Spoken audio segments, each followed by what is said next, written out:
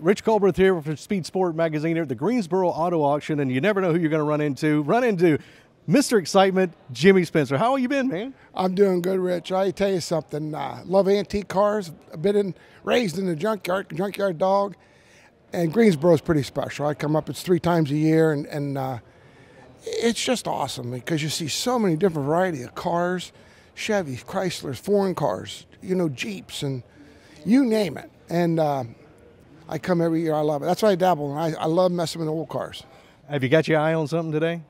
I do. I have a couple cars in mind. There's 2 going off today, 2 off tomorrow. My nephew, there's a really nice Corvette C3 model, which is not really desirable, but they're going to keep going up in value. But you never know at an auction. All you got to do is keep raising your hand. Well, I guess a lot of your fans would like to know how you've been and what you've been up to. You know, the Lord's blessed me. My wife and I, we got 3 grandkids now. Have a little farm out there in North Carolina. And I ride them around. I call them my villains, and enjoying life. I'll tell you something. I've been blessed, and I can't thank the Lord enough for what He's given me. Jimmy Spencer here at the Greensboro Auto Auction. Appreciate your time, sir. Thanks, buddy.